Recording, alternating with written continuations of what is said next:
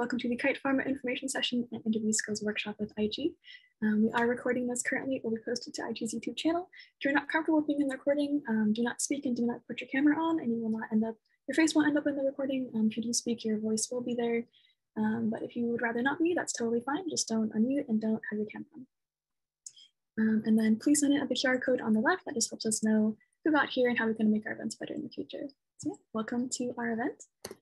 We're going to begin with a quick introduction, or I guess our agenda. Forgot the slide was here. Carding reminder, check that off the list. So we're going to start with a Kite Pharma information session, followed by some interview skills and tips, followed by some workshopping and breakout rooms, and then a quick note about our upcoming events and a bit of a closing. So that's where we're headed today, and I'm glad you're along for the ride. So Kite Pharma is a biotech company. They're based in Santa Monica in beautiful California. Their primary focus is cell therapy to treat cancer. They were founded in 2009. And I found this very interesting on their Wikipedia page. They are ranked 7th on the list of 50 smartest companies by this particular review board in 2017. I don't know what smartest company means, but it means, if it means that I want to work there, then I'd be happy with that. So Kite Pharma, would you like to take it away? Yeah, sure. All right, let me share my screen.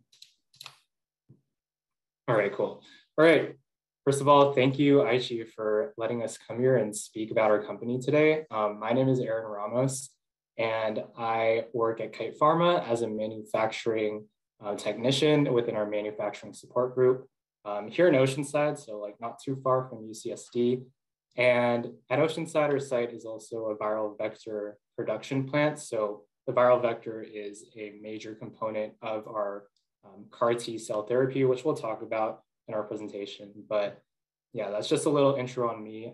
Would the rest of my team like to introduce themselves? Sure, I can go. So my name is Alexa. I graduated from UCSD in 2016 with my bachelor's in public health. I've been at Kite Pharma alongside with Aaron for a little over a year and a half now. We work on the same team.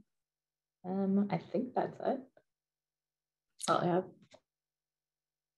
Okay, I'll go next. Hi, everyone. My name is Kimberly, and I work at Kite in Santa Monica. I work in the process development group doing analytical development. So I focus on developing different types of assays, mostly potency cell-based methods. I went to UCSD and I started at Gilead Sciences in Oceanside first, where Aaron and Alexa are, and then I transferred over to Kite a couple of years ago. Hi, everyone. I'm John Majewski. I work at Gilead Sciences, based in Foster City in the Bay Area. I'm in device development and clinical packaging engineering, and my background is in biomedical engineering, and I graduated from UCSD with a master's in medical device engineering in 2015. Thanks. Great. And oh yeah, I don't think I said this, but I also graduated in June of 2020 with a bachelor's in chemical engineering. Right, so I just wanted to go through our little info session slide that we prepared to give you guys a general overview of Gilead as a company, Gilead/Kite Pharma as a company. So here's our agenda. I'll first go through who we are, our core values, our ERGs, which are like our organizations within the company, briefly touch on philanthropy, and then go over opportunities with early talent, which I'm sure most of you will be most interested in. And then lastly, we'll leave some time at the end if you have any questions. We're here to answer them. So starting off, Gilead was founded in 1987, and we've always had this brand statement of creating possible. And essentially what that means is that Gilead has always wanted to develop life-changing medicines for patients, and with an emphasis on being innovative. So over the last 30 years, Gilead has developed more than 25 different types of medicines that impact millions of patients all over the world. So here's a little timeline of the most, I guess, important or some of the events that stood out most in Gilead's history. But to kind of touch on the ones that I think are most notable, firstly, in the 90s, one of Gilead's early successes was with Tamiflu, which is used to treat severe cases of the flu. And then one of Gilead's biggest innovations was in creating HIV medicines, which have turned HIV from a disease that was very deadly to one that could be managed in the long term. And building off of that experience for the HIV, multiple hepatitis treatments and cures have been developed as a result. And so moving on into 2017, Gilead acquired Kite, which is why they're kind of like named together usually. And Kite Pharma, where some of us work, is or has been a leader in cell therapy with its transformative product Yescarta, which is a type of CAR T cell therapy, which I'll talk about in a later slide. And then one of the more recent innovations of Gilead, as I'm sure some of you have heard, was its development of remdesivir, which was used to treat severe cases of COVID-19. So yeah, there's that. Moving on to the next slide. To reiterate some of our main therapeutic areas, again, HIV has been a core part of Gilead's business, and Gilead has sort of cast this big net over different methods of treating HIV, including prevention with the treatment PrEP, treating with single tablet regimens, and of course, we're continually doing research to ultimately find a cure for HIV. And still within the realm of virology, with that knowledge of treatment for HIV, Gilead has been able to produce a cure for hepatitis C and also continues to do research on different types of hepatitis as well. Moving into the area of oncology, Gilead started to do or move into the area of cancer treatments in 2017 when they acquired Kite, as I mentioned before. And Kite has been a leader in CAR T cell or CAR T technology. And I wanted to just briefly give an overview of what that looks like, because I think it's really interesting.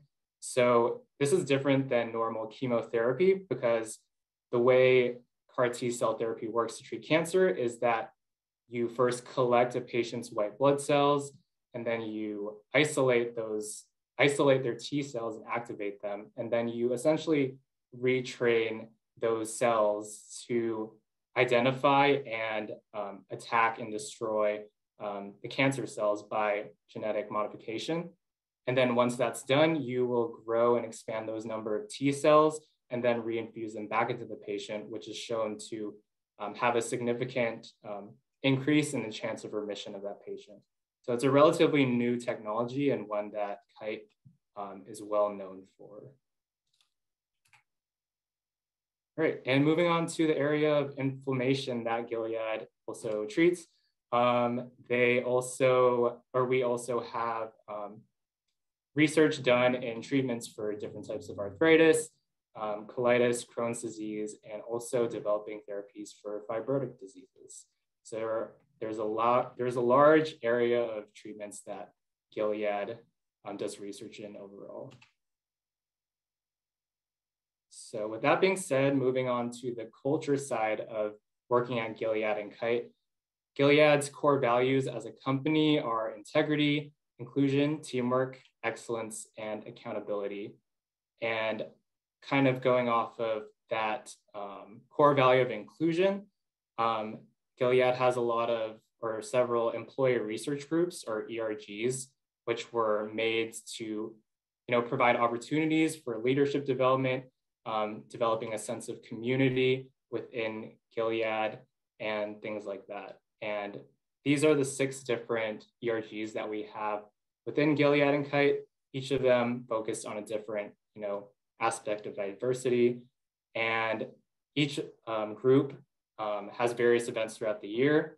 Specifically, since we have been moved to virtual for the past couple of years, they've all been like virtual events on Zoom, but nevertheless, they've been pretty fun to attend. Like they have virtual game nights, info sessions on a different non-work related thing. But it's a great way to get to meet other people within the company overall. All right, and so in addition to having all these therapies that Gilead has, We also have a big emphasis on giving back to the community. So just to briefly touch on these, this slide kind of gives a snapshot of Gilead's corporate social responsibility initiatives and programs across therapeutic areas. So those are aimed at reducing disparities, improving access, supporting local communities, and advancing education. All right, so that basically wraps up our section on Gilead and Kite info. And I hope it gave you a good picture of who we are, what we do, our therapies, and hopefully you have some interest in starting a career here. So on the slide, this basically just shows all the different types of majors that Gilead and Kite are recruiting for. Engineering is definitely in here. And going on to the next slide, if you are interested in applying to Gilead or Kite, the easiest way you can do that is just go on Google and search Gilead careers, and it should be like the first thing that pops up on the top of the search page. That will take you to the application site Yellow, which has more information on different types of roles there. But just to note, recently, like the beginning of January, over 300 internships were just posted. So if you are interested in getting an internship, I would highly recommend applying sooner than later, because that'll give you a better shot of landing an interview or a position. There's also entry-level positions, rotations, stuff like that for graduates as well. So just check out that page. And also, if you're interested in learning more or want to connect with us, I believe the aiche team will be sending out our LinkedIn info, so feel free to connect with us there if you prefer to do that. Yeah, and then this slide is just a general timeline of the fall and spring recruiting. This one is almost done. If you did happen to apply in the fall and went through the interview process, the selections will be happening soon. Otherwise, like I said, we're recruiting now, starting January, and finalizing selections March, April, and then May and June would be around the time where you'd be onboarded as a new hire. And I believe that's the last slide. Yeah, so yeah, that is my presentation, and I guess we can move on to Q&A now if anyone has any questions. I have a question for you all. As a chemical engineering intern, what kinds of things might we be doing? I'm not personally a chemical engineer, and I'm not in the chemistry. In fact, chemistry is a weak point of mine, but I work with a lot of chemists very closely. So I know for Gilead, it's a matrix organization, so you work very collaboratively with pretty much any function that's involved in the pharmaceutical manufacturing. So there's process chemistry, formulations development, analytical operations, even quality assurance. So it's really, there's a lot of different, I'd say, flavors of what you might be interested in.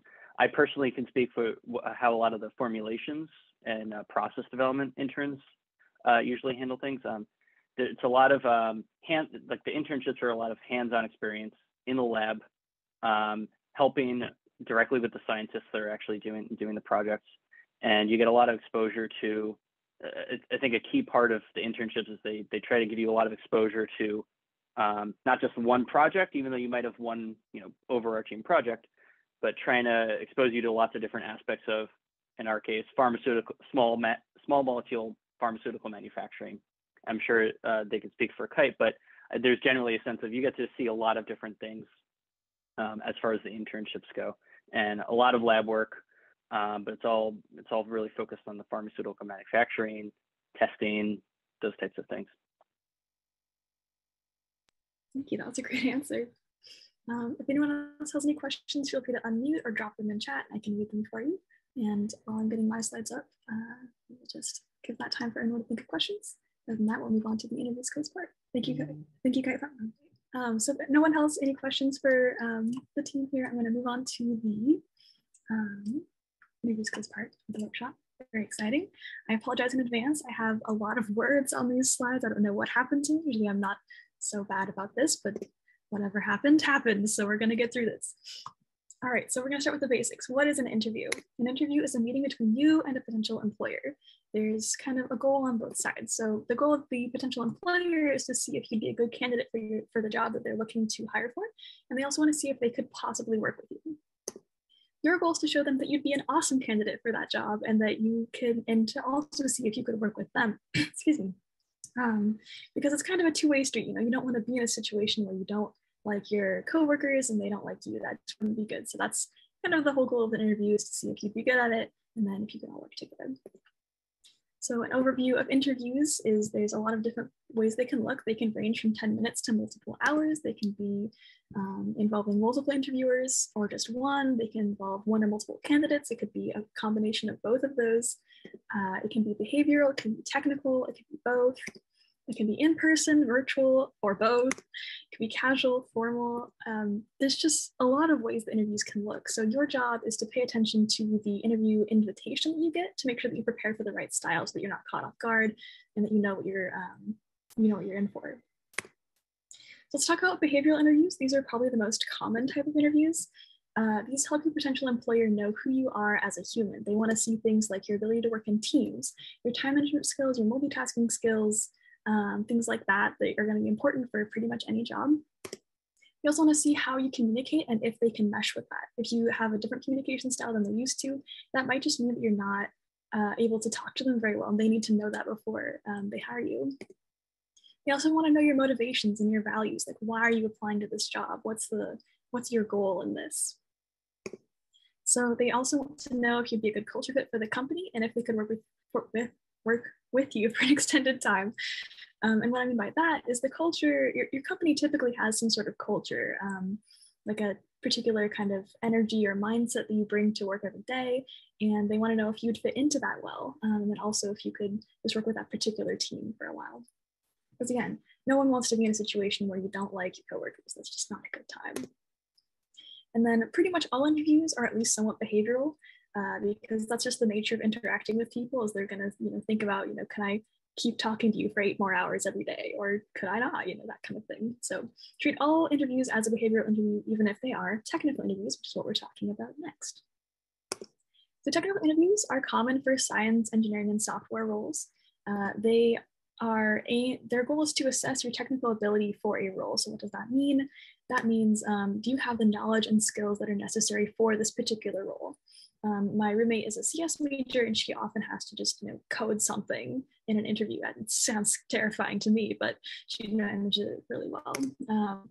They just want to know that she can do it. They also want to assess your problem solving skills, your communication skills, and how you behave under pressure, which I think is a very interesting way to assess that. So in these technical interviews, you might be asked to do something like complete an online or paper test. You might be asked to type into a shared document. That would be for more of a virtual interview or a phone interview. And then you might also be asked to write on a whiteboard or work directly on a computer.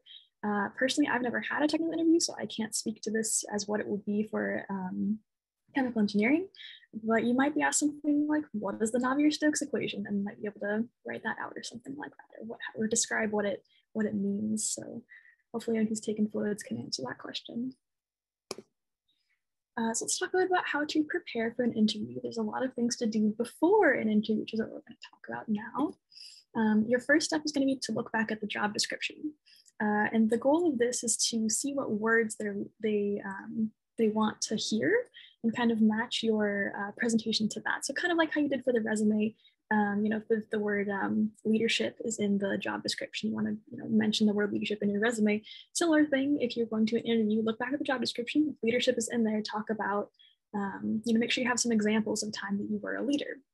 Just make sure that you know what job you're interviewing for the first thing, and then also make sure that you can kind of tailor your preparations to that job specifically. Second, write down, physically write it down. Why are you interested in this job? And why would you be the best person for the role? Even if you don't believe you're the best person for the role, write why you would be the best person for the role. And even if your reason is because I want a job, because I want to make money, write that down. And then probably write something secondary to that, because that's not a particularly compelling reason, besides that everyone needs that. So yeah, write it down so that you know in your head and you can present that to everyone else that you're interviewing with. Why you're interested in this job? Because You know, I had this relative who had this problem, this company is solving that problem. You know, it's a good story. And why are you the best person for the role? That's what the rest of the preparation is for. So step 3 is researching the company. What does this company do? You want to know that like the back of your hand. What's their mission statement? What's their culture like? You kind of want to have an idea of what it would be like to work there before you even go to the interview. Showing that you did your research is really important because it lets your interviewers know that you care, that you put a lot of effort into this, and that you actually do want this job because you put that much effort into it. So it's very important to research the company. So then you're going to want to consider or write down or even practice some answers to common interview questions. You can Google that, just Google common interview questions. You'll get like 5,000 results. It'll be fantastic. And then you also want to prepare questions for your interviewers. And that's important because you want to ask things like, what is the timeline for when I will potentially receive a yes or no to this hire? You also want to ask things like, what is the culture like? What project will I be working on? What's your favorite part about working here? Things like that. You want to get to know your interviewers, and asking questions is a great way to do that. Also, for the common interview questions, something you can do is if you know anyone at the company, you can contact them to ask, you know, what might be a common interview question for this company or for this position. So you can prepare for that specifically, and that can also help. You also want to have your resume ready. So if you're doing an in-person interview, you want to have that printed. You want to have at least 3 to 5 copies available at any given time, so you can hand them out to people and be super organized and be like, this is great. You know, everyone gets an interview, a resume, sorry. And then if you are having a virtual interview, you want to do, just have your resume like somewhere on your desktops. You can like easily drag and drop it into a chat or something like that. Because you just want to be able to just send it along to anyone who might potentially want to see it. You also want to be ready to speak to anything on your resume. So if you put something on your resume, be ready to talk about it basically, because that's all they know about you essentially when you go to interviews. So they're going to ask about, you know, what was that thing you did back in 2019, you know, whatever it was, be ready to talk about it. So the day of an interview, you're going to want to dress to impress. I was always told to dress 1 or more levels of formality higher than what people would usually wear at that workplace. So for example, I interviewed for a job at a restaurant at some point. The dress code there was jeans and a t-shirt. And so I wore slacks and a blouse. You know, just as a little bit more, like 1 or more levels of formality higher. If the workplace is business casual, you're going to want to dress professional. And then I don't know what's above professional, so good luck. I'm sure y'all can figure it out better than I do. You also want to arrive early, aim to be 10 to 15 minutes early. This gives you a chance so you can sit down, take a deep breath. You know, if it was a stressful drive or transportation of any kind, you can kind of just let that go, get yourself ready to be in the mindset to impress everyone. You also want to be polite to all staff members. So for example, if you walk in and you have to talk to a secretary or something, be very polite to them because you never know how big the company is. Maybe it's a small company and that secretary is also the person who's going to be interviewing you. You don't know. Or it's just good to be nice to everyone in general. And so you make a good impression everywhere you go. You also want to stay calm, collected, and confident. Remember to breathe and remember that you've got this. So that's probably the best advice I can give you before an interview. So let's talk about during an interview.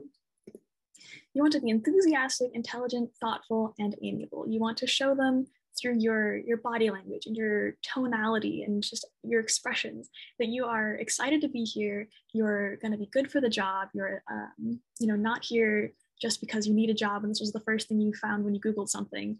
You want to be friendly. You want to make them like you. So you want to be all of these things and just how you express yourself and how you just are. I guess the energy you give off wants to be all of these words.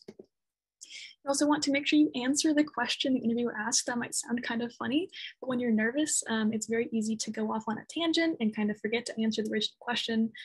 Something I like to do is I like to, after I go off on a bit of a tangent, I like to answer the question and ask, did I answer the question? So they can, make me repeat myself if I need to. That's what that is about. So yeah, don't forget to answer the question. And then you also want to use their answers to their questions to show how you'd be a perfect fit for the role. So that kind of goes back to using the words from the job description or using a specific example that relates back to the job description, things like that. Basically show that you'd be perfect for the role, and every word that you say should convince them of that. It's also okay to ask for a moment to think of your response. So if they ask you a question that you didn't prepare for and you really don't have an answer off the cuff, it's okay to say, that's a really good question. Can I have a moment to think about that? And then just be quiet. Like, that's okay. And I've heard that some interviewers, of course, this is all, on a case-by-case basis, but some interviewers are actually impressed when people take a moment to reflect and really come up with a good answer rather than kind of trying to make something work without really thinking about it. So if you need to take a moment,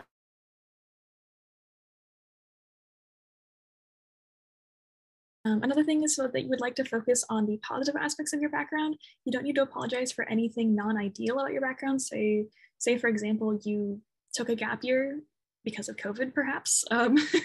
You don't have to apologize for that. You don't have to say, I know there's this like gap in my background. You don't have to say that. Just say, I took a gap year, and then you just move on to the next thing. It's perfectly okay. So the STAR method, as I mentioned on the last slide, is a way to answer questions, specifically behavioral questions. Things like, tell me about a time when you showed initiative, or what do you do when one teammate isn't pulling their weight? Something like that, where you're kind of expected to give an example of something that you've done in the past. So the STAR method is situation, task, action, and result. And this lines up remarkably well with how we do when lines. If anyone remembers that from last quarter. So the situation, you want to disclose the details of your specific event. So like set the scene, we were, doing this group project for Seng 101A, something like that. And it was about XYZ things, benzene and toluene, et cetera. And then you want to describe your task. What was your responsibility in that situation? So let's say we're doing this example from 101A, benzene and toluene. My responsibility was, say, to do all the coding for it. So I was, the one on MATLAB typing everything in. The action, describe how you accomplished the task. You want to say, I did like these XYZ very specific things. I looked into the MATLAB code, I Googled extra things when I didn't understand, all these kinds of things that you specifically did to make this task happen. And then the result, outline the impact of your actions. The impact of my actions so that we got a good grade on the project. You might want to be more specific about what that meant. But yeah, just the general idea of you kind of set the scene, you talk about what your job was, what you did, and then the result of that. And the result is probably the most important part. Well, your actions and the results will be the most important part because that tells you it tells your interviewers what you did and what good came of it. And that's pretty awesome. So that's the STAR method. It's kind of a lot at first, but if you think about it in terms of kind of like what you wrote on your resume, it becomes a little bit easier. And then of course with practice it helps. So then there's a part 2 to during the interview, and there's some more like kind of like greedy things, I suppose.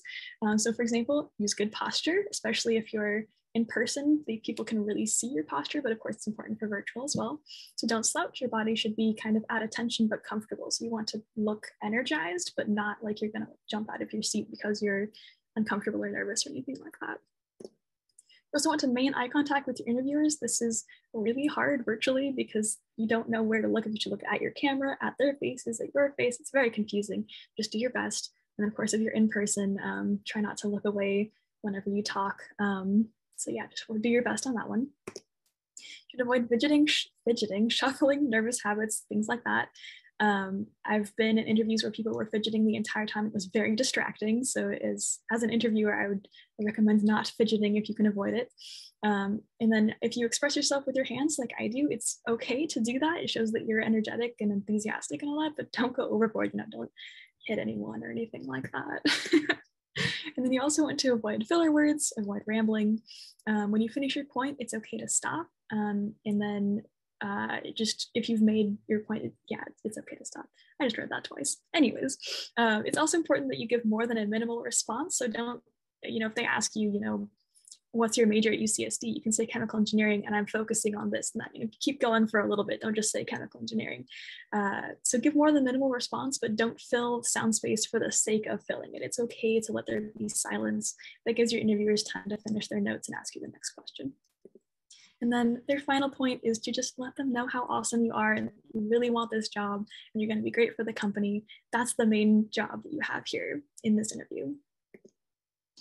After the interview, there's just a couple more things to do. You want to send a thank you note within 24 hours of the interview.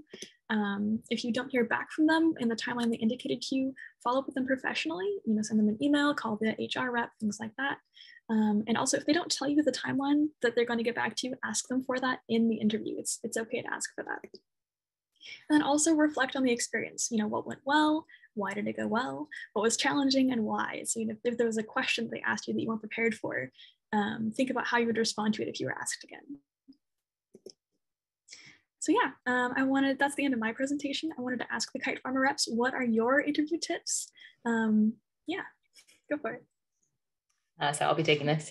So I think we're just kind of reiterate what Eleanor mentioned.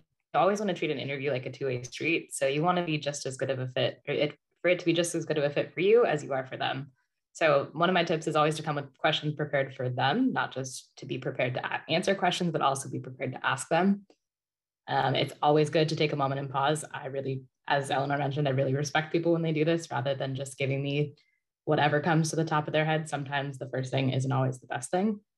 Another tip, if you're online, you can either put your computer in front of a mirror or like tape a picture of a face behind your camera. That way it looks like you're talking to someone, even if you're not. That'll help you really make that eye contact without kind of doing that split screen thing.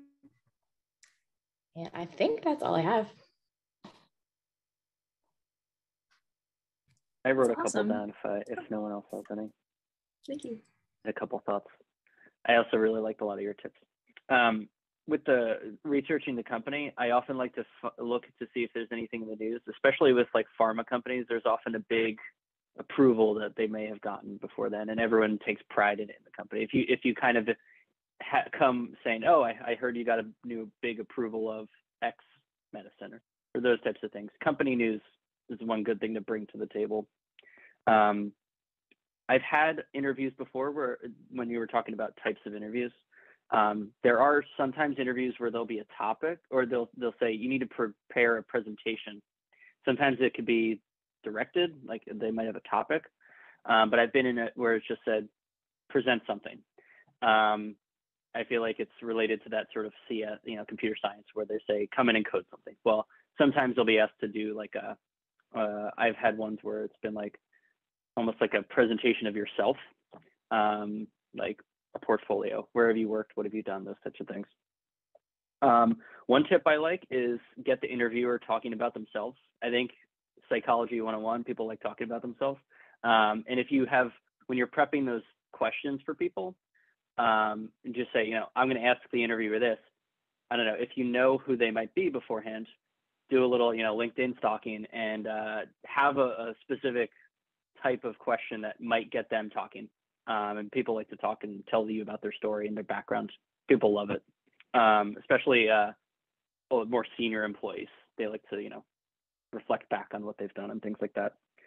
And I reiterate the be open to pauses that Alexa brought up too. Those are the ones I jotted down. Awesome. Thank you for the tips. Anybody else in Kite Pharma, would you like to say anything? Y'all are the experts here. I think the one thing, because I think most of them have been talked about already, but one thing is don't lie. I was interviewing someone, well, it was actually more of, they were giving a presentation because it was a mid-level position, not an entry level. And they showed some data and they had no idea how to talk through it. So it's obviously not generated by them. So, it's everyone embellishes their resume and what they say their skills are a little bit, but if you clearly don't know how to talk about it, if they ask you a question about it, then it's probably best to leave it off your resume. And, when they're asking you for your list of skills or lab experience, for instance, don't mention it if you think it could be a point of contention. They won't mind if you admit that you're still relatively new to lab experience, but they will remember if you if you flub that and pretty much lied about what you could do, because that's not a good personal characteristic overall.